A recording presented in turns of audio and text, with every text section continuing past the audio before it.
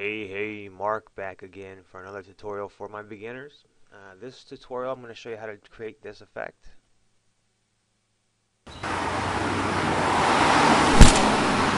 Oh, that looked like it hurt.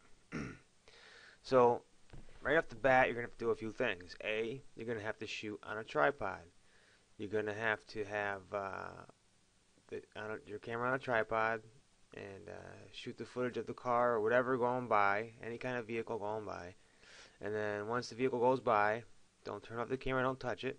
Walk right out and right into that same spot where the car was. Walk out there and then come back. If you want to get creative, go to your local airport.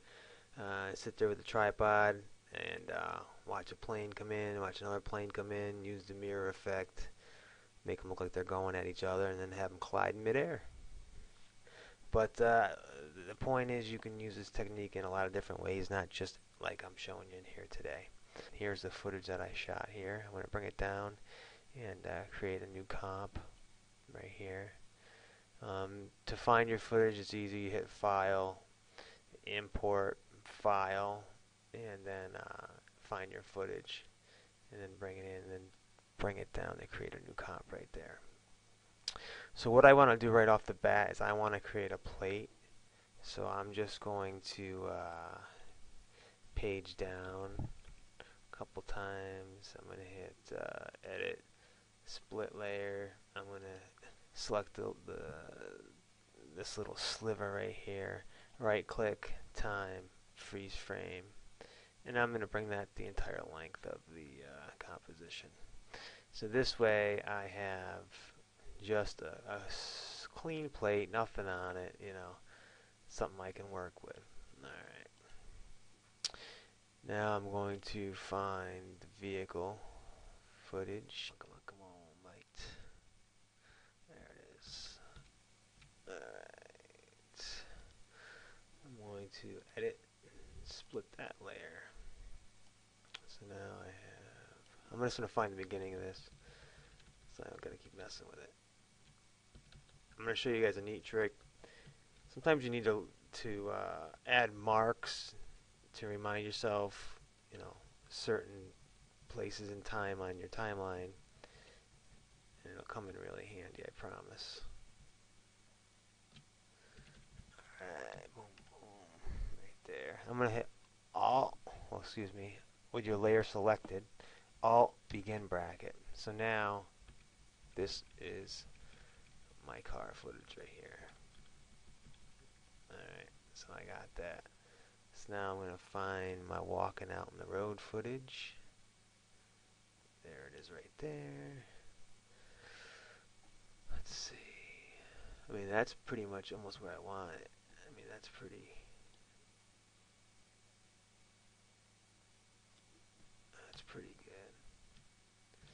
Let's see. Come on. Alright, so walks out. I want to get hit right there. So with my layer selected, the top layer, the person or thing that's going to get hit, you want to select that layer, right click, time, enable time remapping, set a keyframe where you want the person to get hit or the object. Then on that keyframe, right click and hit toggle hold keyframe. What that will do is everything up to that point will be the footage that you shot. From this point on, it's going to freeze at the frame that we just put that keyframe on. So at that keyframe, it's going to hold from then on at that position. I'll show you.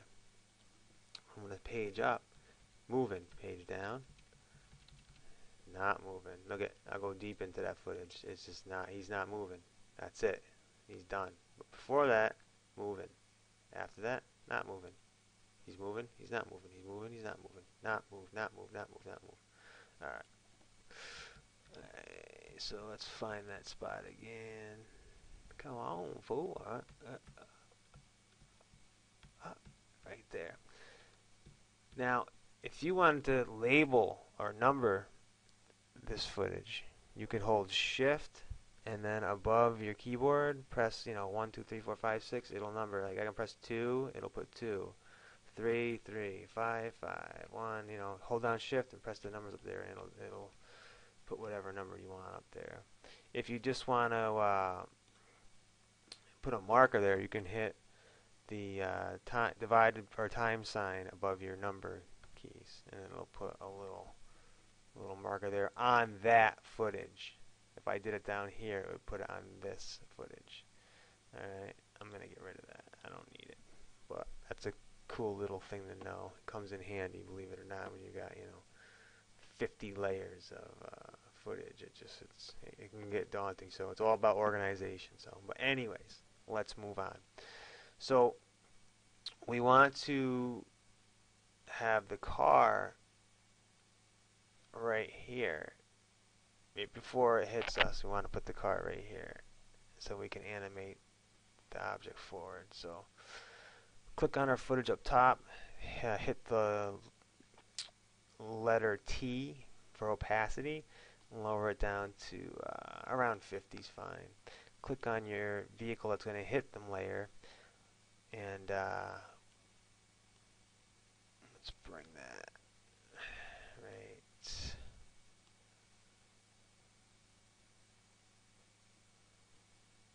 Boom. Oh, that's nice. Too much. Nice. Right there. That's beautiful. Alright, so what this is right here, it just gives you more room to work, really. And it makes it easier to work. Because if I have it all the way down, see how small it is? I'll bring it up. Whoosh. Ooh, big. So basically, you move it, it's going to move a lot of frames. Move like this, so you can move it at each individual frame, 27 frame, 28 frame. So you can, really dial it in. Alright, so we got that. So let's bring that opacity back up to 100%. So now we got to draw a mask. Alright, so what you want to do with layer selected, and how I just moved all the layers, spacebar, hold down spacebar and give it that hand, and then you can move all the layers. If you do not hold spacebar and try to move, you're going to F up all these layers. You will move this off out of whack. It won't be good. It will not be good. So that's another neat little trick that I've told you guys before, for those of you that watched the first two tutorials. Alright, let's move on. So with the layer selected, our guy selected, you want to hit the letter G or select your pen tool, and then you want to draw a mask around your guy. Alright, I'm going to do this kind of sloppy, just so you guys ain't here all day. I mean, you guys can figure out how to draw a mask around. It's pretty self-explanatory. Go down, right. Now, if you want to see if you just click, you can create these lines. If you click and hold down and then pull, you can create curves to go with the contour of the object you're trying to rotoscope. Whoop, whoop, whoop. Mask around. Alright, come on, baby. Boom, boom, boom, boom. See how that comes in nice. Boom, boom. Oh, what happened? See how our car showed up? We're going to get rid of the mask for a second. So there's our car. So right now, it's looking pretty cool. Like the car's going to nail this dude, with that dude being me. What you don't like, what I don't like, is it looks a little hard right there. The shadow, not there, shadow. So we're going to hit, with the top layer selected, M, click on Mask Path. That has nothing to do with the hardest, that has to do with, just in case I want to mess with the mask path, I don't forget to hit that. I do that every time. And then the feather is where it's at. Watch right here with the feather. See that? I mean that, see the difference between that and that? Just looks a little better. I'm going to go with, we'll say 6, 7. We'll go with 7. Between 6 and 10 is fine. And again, use your judgment. it'll be a little different for each person. So just use your judgment. What looks best to you? All right. All right. So now we got this. We want to animate. We got to animate this guy. I mean, this guy is whack. Oh man. And we'll deal with this later. You see how the mask. That's why I hit mask path. Because we'll animate the mask path. Boom. That way we'll keep them in line. But right now we're going to deal with this. So with that layer selected, hit P for position. Okay. So I usually like to start back here. Alright. Hit P for position. Up. Or page down. And then hit add a keyframe. Alright. So you see that? Page down again. Now you should be able to pull this gentleman forward, or your object forward. And then I like to just make sure it's stuck, so I'm going to hit page up and see. Alright, so boom. We're moving. Perfect, perfect. Alright, now page down. Get him to the end. Grab your guy. See? I just messed up. Easy fix. Control Z. What?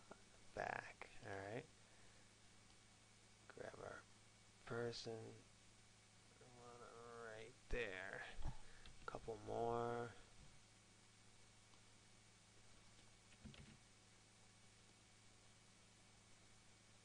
Right there. One more.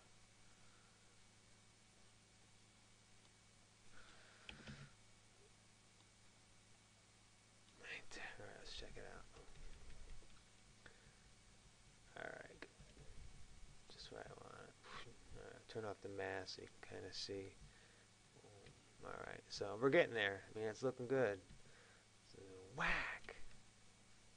Alright. Boom. Good. Alright, so if someone got hit by a car like that, they would, you know, their head wouldn't stay up there. They would, you know, would jerk back, right? So with the puppet tool, we can do that. So up here, you have the puppet pin tool. Click on that. Now you want to click on this the subject where the joints would be. So you have a neck joint here, the waist it would bend at, and the knees. We'll do those, okay? So then we'll go forward, forward again, and that's when we're gonna bend back.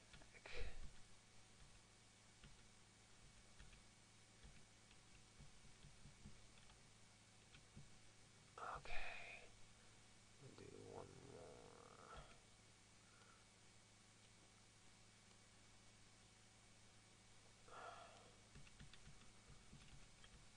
Bang. Oh yeah, that's good. Alright, so let's see how that looks. Okay. Bang. Ah. Alright. So now, to make it look even better, see this right here, enable motion blur for all layers with the motion blur select switch. So click that, and then click on your dude or your object that's getting hit switch, and watch the magic. I mean, this is look at, boom. What a difference is that? I mean, what a difference. Look at that motion blur. Motion blur is your friend. Ready? Boom. Alright, now notice, boom. Can't have a head hanging. So, we'll get this dude out of here. Alright. Alright, so, whack. That looks good. That looks good. So now really just to finish it off, all you'd want to do is, and I'm not going to spend a lot of time on this because you guys really should know, and you probably do by now, and this is just more tedious than anything else. Alright, you want to animate the mask. See how when he's turning around, see how his legs are going outside and you can't see him? you just pull the mask out. Alright, and you can even hold down control and then make a big sweep and do them all and just pull them out. And this will be it'll get them out.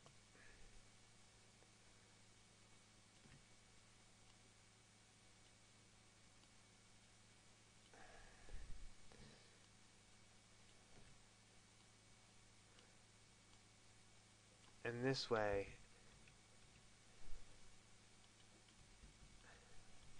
and as long as you set that up, it'll be right where it needs to be at that time.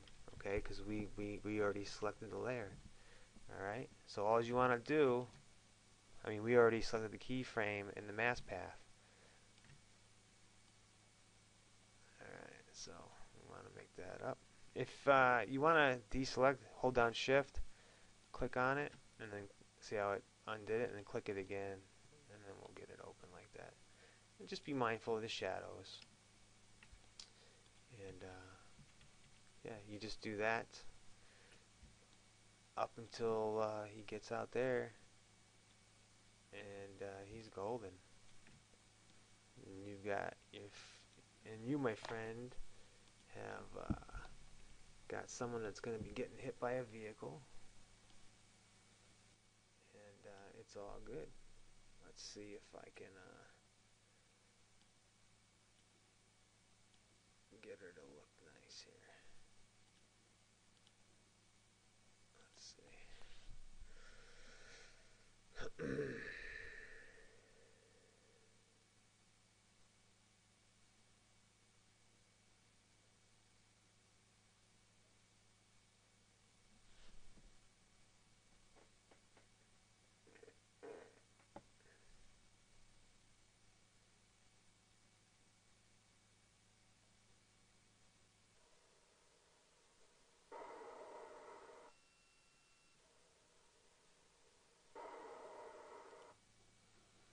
Alright, there it is. Your car hit tutorial. Hope this helped, and we'll talk to you again.